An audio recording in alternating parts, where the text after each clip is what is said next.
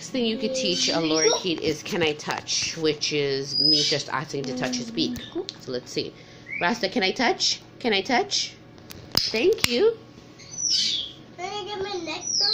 Mm-hmm. Can I get it? If you want, come. Okay. Rasta, can I touch? Can I touch? Thank you. Careful, careful, gentle. Okay, that's enough. Rasta, can I touch? Can I touch? Thank you. You are. Gentle. Hey, how come she's helping when she broke the thing? You're pushing it too much in his face, so you gotta be gentle. Just put it here, and he'll go to it, see?